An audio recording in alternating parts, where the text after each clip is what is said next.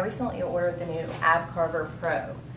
And this is an as seen on TV product, but I decided to order it on Amazon because I didn't know if there would be like memberships or upsells or something crazy like that. Plus, I'm an Amazon addict.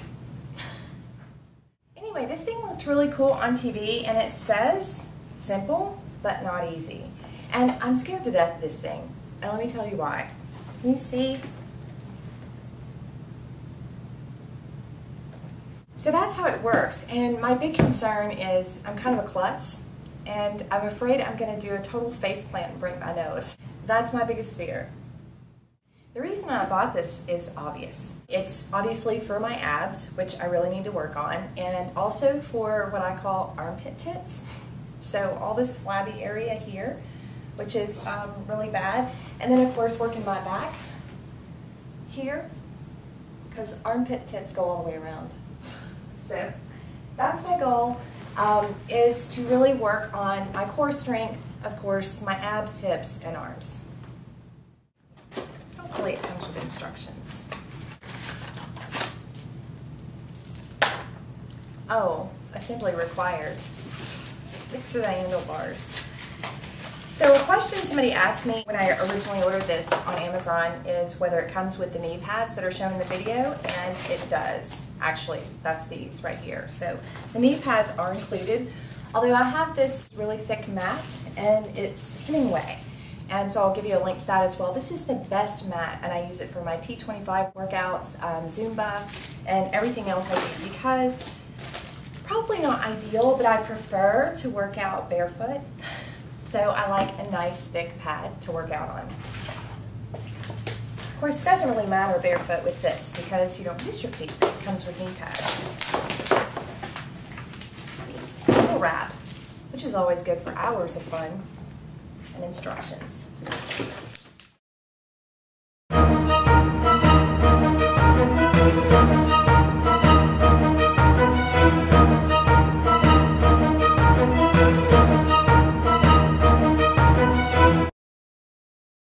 This was fairly painless to put together, no tools required, so no major assembly. Yay!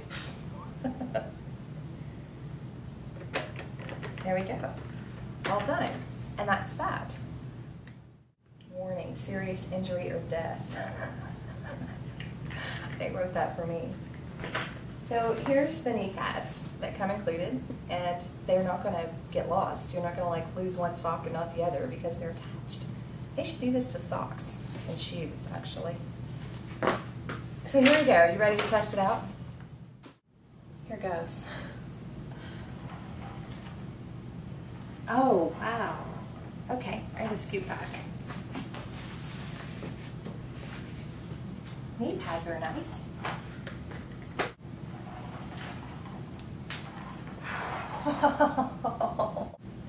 So this is a pretty serious workout. I can feel it immediately in my abs.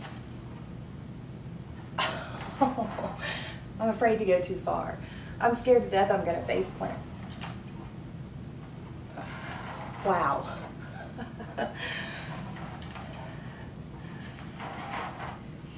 Very cool. I like it.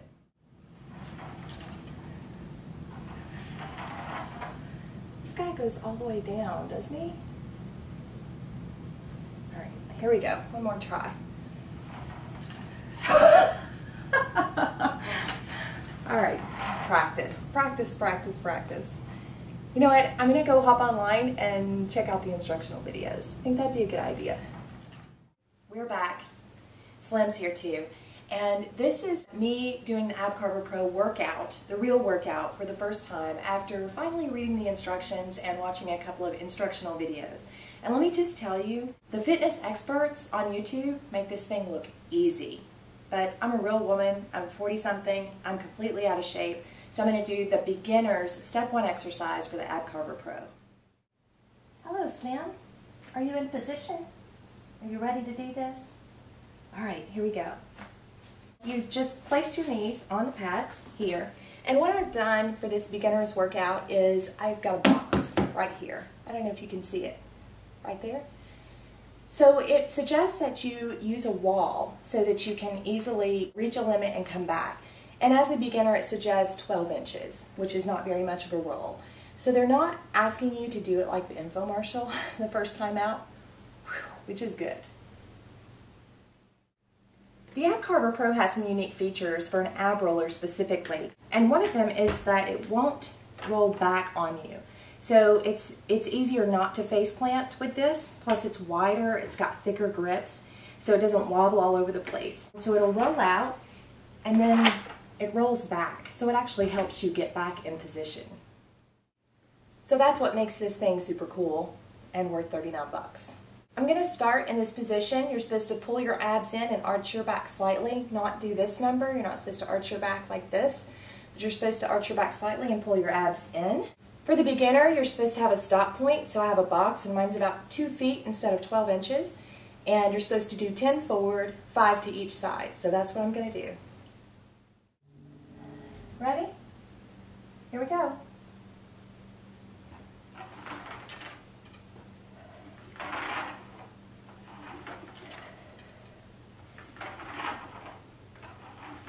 Three, 4, I'm extremely out of shape. 5, this is the beginner's workout.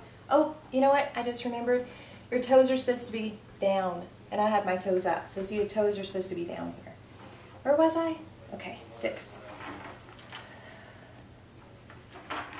6,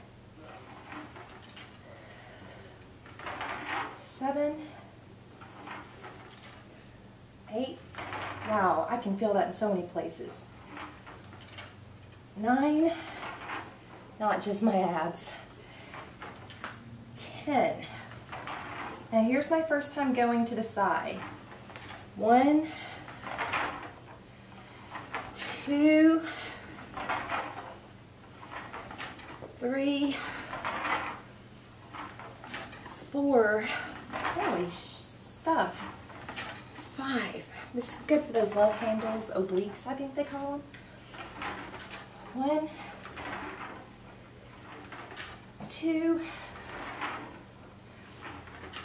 3, 4, 5. So there you have it. That's the beginner's workout. Toes on the ground, very short movements.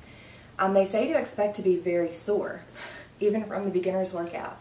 It felt pretty good. I feel like I could have done twice that, or I could have moved out to 3 feet instead of 2 feet, which they suggested 1 foot, but I'm really not going to push it.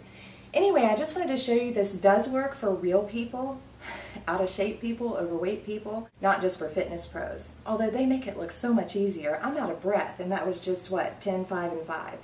And very limited, very beginner. But you know what? I love this thing. I can see great potential with it, and I could seriously use some help in the abs and tummy and hips department. What do you think, Slim? You want to give this a try? You ready to do your ab rollers? Here we go. Oh, no. You got nice abs already, huh? That's a no-go from Slim.